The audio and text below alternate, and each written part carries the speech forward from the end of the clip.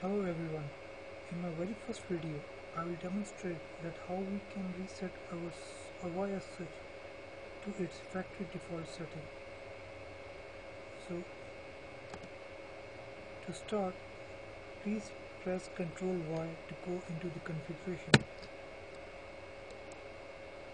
As you can see, this switch was already reset to factory setting, but we will skip the following to start our command.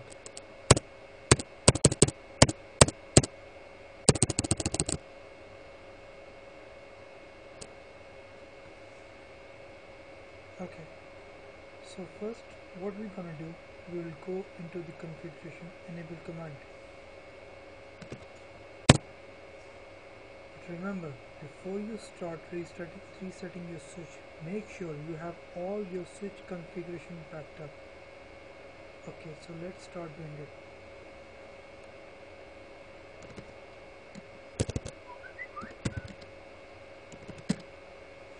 As you can see, we are giving the command to boot the switch, but with the default.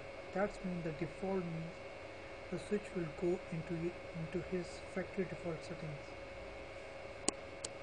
Enter. Here it's going to ask you want to reboot. You'll press yes.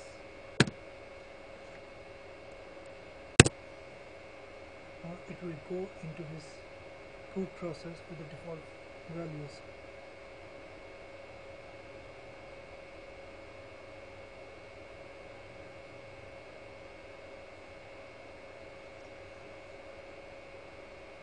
This process will take from 1 to 2 minutes. Let me pause the video and I'll come back when it is ready. Okay, now the switch has come back.